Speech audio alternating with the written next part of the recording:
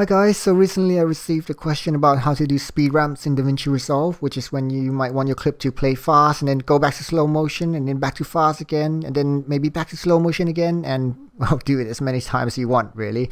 But sometimes it's used for transitions, so your clip might be playing in slow motion and then towards the end of the clip you might want it to like speed up into the next clip, so you can use speed ramps for those as well.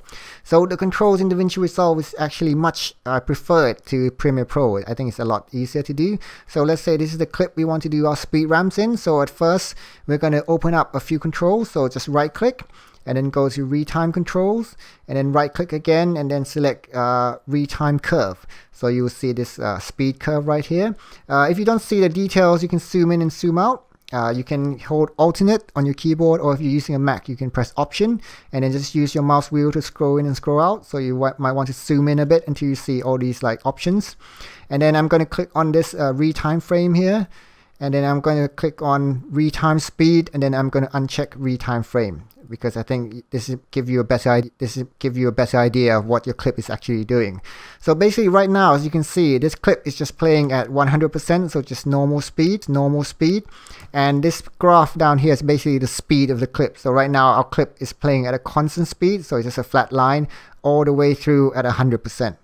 So let's say I want the clip to play along at normal speed until this lady kind of picks up her phone, and then I want it to turn into slow motion at this point. I'll put the play here at this point, and then I'll select our graph, so just left click, and then I'll click this keyframe button right here, and then you create one keyframe, and then maybe I want the clip to play at slow motion for maybe about until here, and then go back to normal speed again. So I'll create another keyframe right here. And right now you can see that our clip is split into 3 different sections. So this first section, the middle section, and the last section. So let's say we want the middle section where she's looking at her phone right here to play in slow motion. We can just click on this option right here and then go to change speed and then change to, let's say, 25%.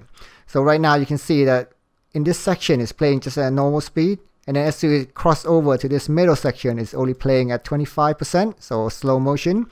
And then when it gets back to the next section, it will start playing at 100% again.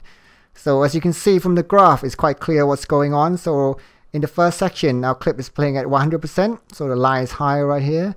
And then once it gets to the middle section, the clip is playing at 25%, and then the last section, it comes back up at 100% again. Now, oftentimes we don't want the change in speed to be instantaneous like this. So we don't want it to be like 100%, then suddenly within one frame it goes back down to 25%. We might want the transition to be smoother, so it's like maybe slowly start to slow down from 100% and then slowly slow down until it gets to 25% speed. So to do that, it's very simple. Just click on the keyframe, and then on this option right here, instead of a straight line, we will just change it to a curve. So right now you can see already that the speed change is much smoother, so it doesn't just instantaneously go to 25% to 100 just like this keyframe. It slowly like ramps down. Basically that's why it's called speed ramp probably. So we play it, we can see that you see the speed gently slow down. So from 100% it slows down and then gets to 25%.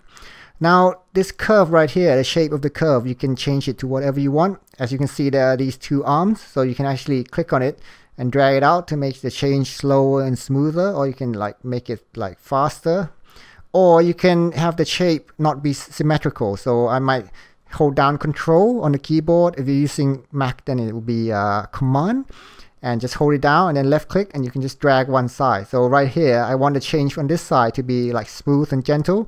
Then it gets faster, and then it suddenly hits at 25%. So if you play it now, you see that initially it will slow down kind of slowly, and then start to slow down more and more until it gets to 25%. And then on the other side as well, I can do the same thing. I can just change it to a curve. Maybe I want to change at the beginning back up to be slow, and then as it gets towards 100%, I want it to change faster and faster until it gets to 100%. So we play it. You see it start to increase speed and then gets really fast really quickly. Just like that. And that might be a bit of stuttering because my machine is not the most powerful machine in the world, so I do apologize for that. Now, let's say you want to change the speed of your clips again. You don't actually have to always come up to these options and change speed and, change it to 100 or 75 or 50. You can actually click on the different sections of the graph. So let's say you want the first section of the clip to be faster. You can just click on this section and just drag the line up. So from 100%, you can see it's faster. Now it's playing at 120, 130, 140, and you just drag it as much as you want. Or you can slow it down if you want, just drag the line down. So it's only playing at, let's say 70, 90% or whatever you wish. And also if you want the middle section, you can make it slower. Just drag the line down or drag it up to you. And well, the same with the last section. And of course you can increase the sections as well. Just click on this button. So you can have like another keyframe at the end where it slows down again. That's all up to you. Or if you want the clips to the section to begin at different points, you can always change that as well. So let's say I want it to start a slow motion instead of here. I might want to start it all the way here when she's just like looking at her phone right here. So I actually can just click on a keyframe and just drag it to the left to the playhead right here. So now if you play it again, you can see that right now it's normal speed, and then it starts slowing down right here even before she lifts up her phone. So you can just like drag these keyframes around as you wish, and just, well, there's no limit to what you can do really. Or if you really want, you can use the controls up here as well. Although usually I prefer to do on the graph because you can kind of see clearer what you're doing. But if you want, you can use the controls up here. So let's say you want this section to be faster. You can just click on the top white icon right here on the top part and just drag it in. So this part is actually playing faster, so it's lasting, like the clip will play quicker and it will just last less. Or you can drag it out so the clip will play for longer, and basically it will play slower basically. So right now you can see it's at 70%, or if you want it to be faster, you can just drag it in. It's playing at 200%. Or if you want to change the point at which the section change, again you can, let's say I want the slow motion section to begin all the way here. I can click on the bottom part of the bottom white part and just click this part and then just drag to the left to the playhead, and now the slow motion part or the middle part will begin all the way at this keyframe right here. So basically the top part of the top white part is to change the speed of the clip, and the bottom white part is to change the position of the keyframe where one section transitions to another. Okay, I think that's pretty much it on how to do speed ramping in Davinci Resolve. I hope it's not too complicated and it answers your questions.